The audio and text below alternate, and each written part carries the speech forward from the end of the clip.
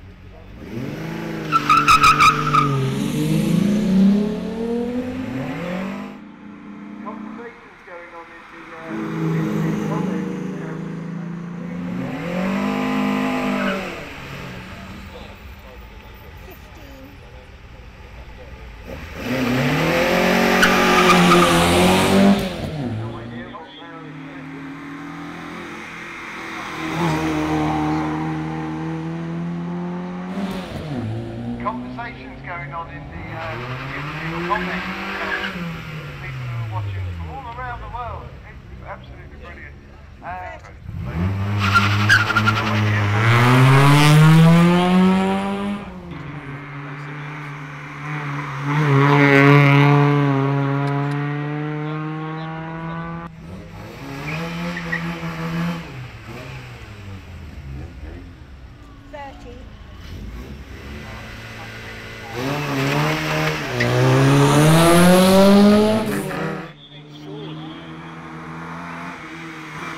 Wow.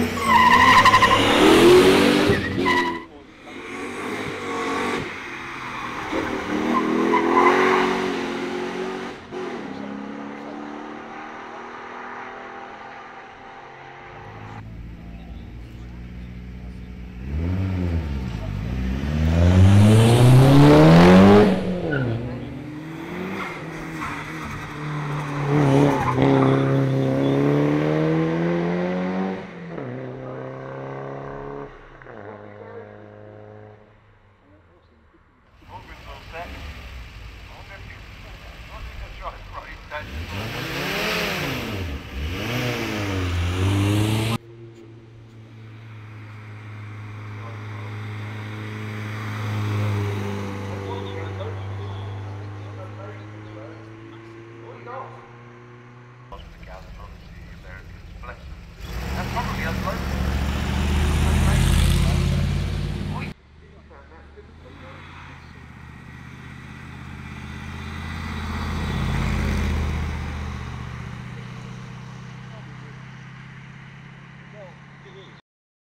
Well, we're up in the show now. There is loads of stuff here in RetroRides parking. As you can see behind me, there is Betty, that's Hubnut's car. Managed to get him up here safely.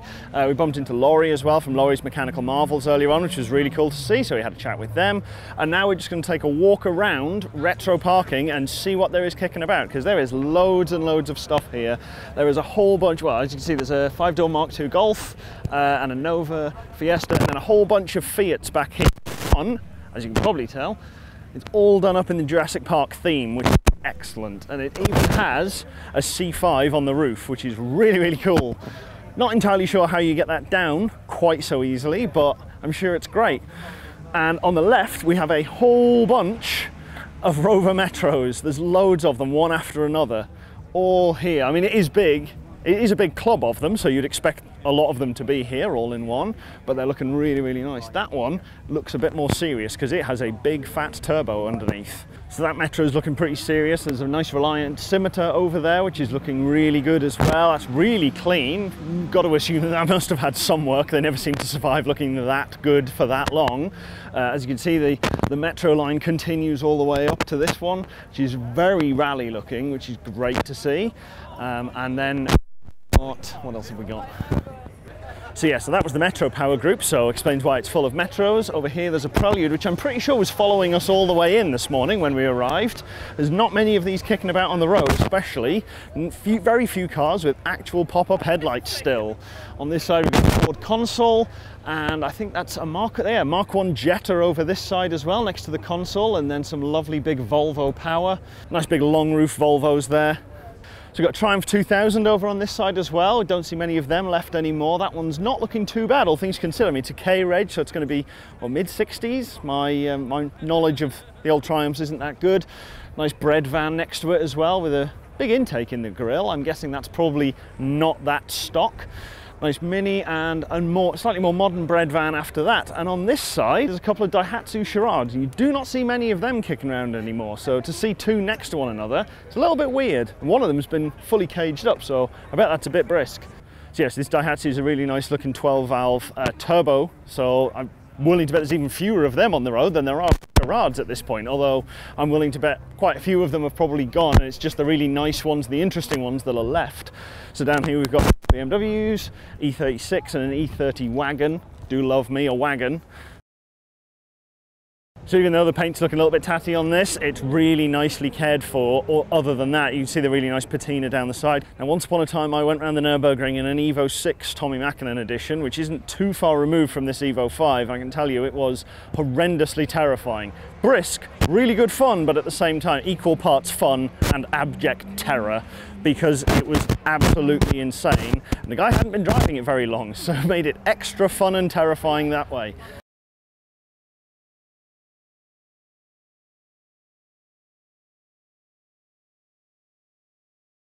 So at the top end of this row, we've got the XR Owners Club. So we've got a massive selection of XR3i's, well, two XR3i's, one coupe and one convertible, XR2i, XR4 Sierra, and then another XR3 Mark IV Escort, I think. Those two are Mark III's, that's a Mark IV. And then there's another Mark III XR3i on the end of the row, that side. And then this is West Midlands All Sorts Club, which I'm guessing probably has all sorts of different cars in, considering there is a Honda, another Ford XR2, and a Rover 216 cab. Now, I haven't seen many Hillman Imps on the road, or indeed anywhere ever, and here there are 4 all behind me, and there's at least 2 more on the hill as well. And I know also very little, and yet there is a that I didn't know existed. One, and then the little saloon version. I didn't even know that body style was ever made, and this is probably the only time someone will spend so long talking about Imps when there is a Skyline on the other side. And this is how you relax at the show. Walked around a lot, getting a little bit tired, just drop the back of the seat in front of you down, put on nice cassette, and just relax. What could be better? So this is the Toyota Century. As you can see, aside from all of the masses of tech and luxury inside, it is an enormous car. Wing mirrors right out front. This is a very Japanese Luxo barge. In fact, this is probably the most Japanese, most Luxo barge that exists. It's a 5-litre V8. It's only about 220-ish horsepower, similar sort of pounds-feet torque, but it just wafts around everywhere. It's a very lazy, relaxed, super quiet thing to just cruise about in. It's basically made for the diplomats, the government, and everybody like that, and there's not many of these in the UK. I actually saw one of these in London not that long ago, and I thought this was the same one because there are so few, but this one's not the same one. And they're really thin on the ground, but look at the size of them. They're just absolutely fantastic to look at. They're enormous, they're plush, they're full of technology. Even like the early generation versions of this had phones and computers in the back in the 80s. It was absolutely wild, and the amount of gear in this is just incredible.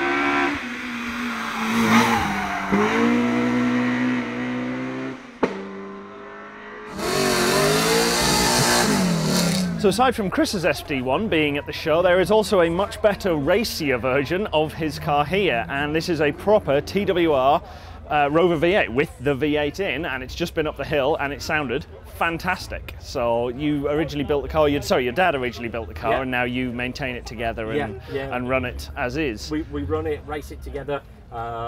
We do a series called Motor Racing Legends. Nice. Which we run the car in.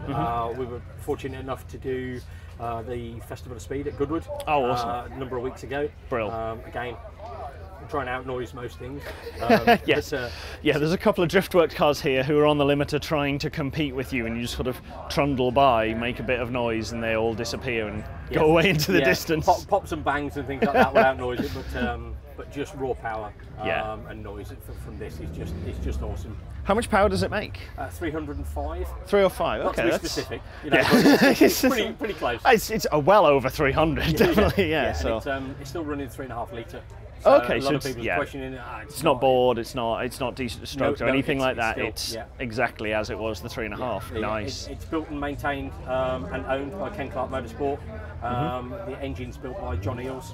Okay. As well, so who is the Rover V8 man? Sure. Just passing the engine, receive goodness back. Yes. Yeah. Perfect. Absolutely. Exactly what you want.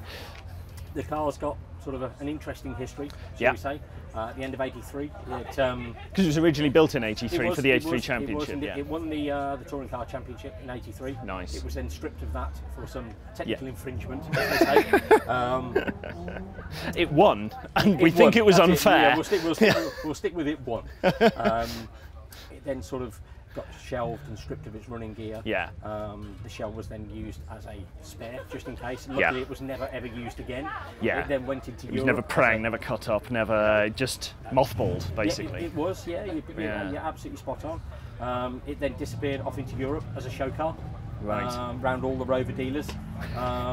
Eventually found its way into a scrapyard. Would you believe? Where it was found sat on top of another car. At least it wasn't the other way round, and something sat on top of this. So it's as lucky it still retained all of its original instruments, switchgear, some telltale bits. Largely, other than stripped, it's all largely original parts. You know, sort of obviously spec seats and all the rest, but like dashboard is original, console, you name it. It's all if you look as at all is. the clocks, apart from the rev counter, it's got a modern rev counter in it. Yes, makes sense. All the original clocks. Nice. The original ones that were in the car in That's '83. cool. There's not many of them around, still running all of their original parts, let alone a championship winning. Yeah. However, you want to classify it. Yeah, that's amazing. So definitely, if it's going up again, we're going to get some video of it going up the track once again. Yeah, it'll go up again. Cool. What time? I don't know. We'll hear it. You will. We'll definitely hear it. Before you see it. Yeah, we'll hear as it starts up and like tootles around the back. We're like, go, run. No, it's really good to see. I know Chris really likes the SD ones. Obviously, he's got two. So he's got a 2600, which we have on the channel, and he's been gradually rebuilding it. Yeah. So the 2600 is kind of being mechanically rebuilt, and it's just had all the bodywork redone. So it's had all of the rust taken out, metal put back in, and then repainted. So it's looking really good, and it's just it's going to get turbo eventually, is his plan. So it's going to be a boosted 2600 SD1. Around about 300 brake is the target. So yeah. So you're going to put a turbo on the size of Shelsley Walsh? Yes. Yeah. Big turbo, many lag, anti-lag, fine. Yeah. They weren't the most reliable and strongest of engines at the time, but it's good luck with that one. Yeah, it's stripped one apart, and the crank is enormously oversized for the amount of power it has in it. It's horrific. It's just like, this is 50% of the weight of the engine is just the crank. So yeah, but no, we're looking forward to seeing this running up again. If it doesn't work, it'll make a good boat anchor. Exactly. Put it like that, so thank you very much. We'll see you on the hill later. Yeah, you will. Thanks for your time. Thanks.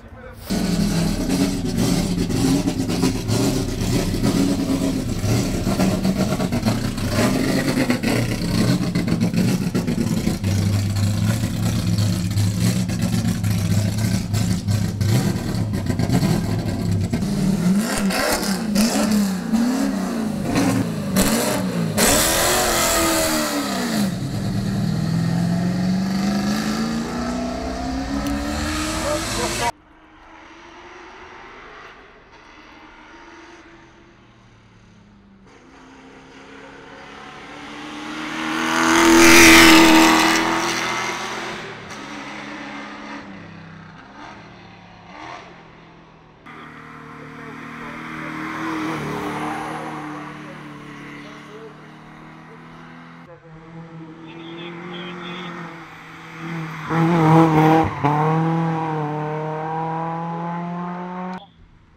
shout out to Hill Climb Monsters.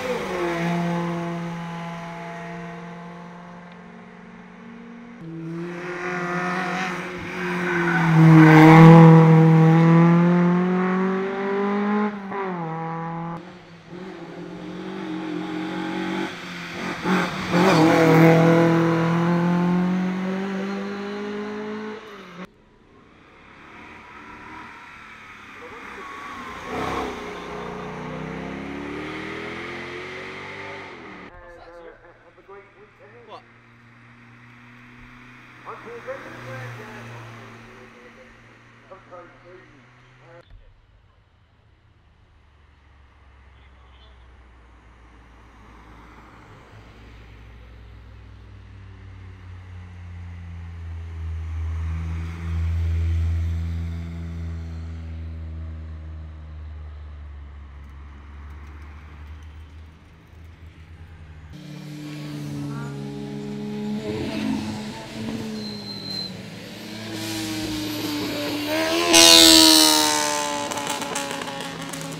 We, and I'm sure everybody that went to the event, wants to make a heartfelt thanks to all of the marshals and everybody else who made this event possible.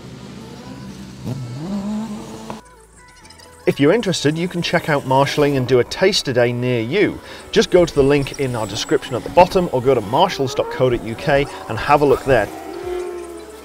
If you haven't already, subscribe to the channel and hit the little bell to get all the notifications when we put up new videos. Have a look at shop.pedalbox.show for merch and more, and have a look at patreon.com/pedalbox show if you'd like to support us, our channel and the builds from as little as $1 a month. Thanks very much for watching, and we'll see you in the next one.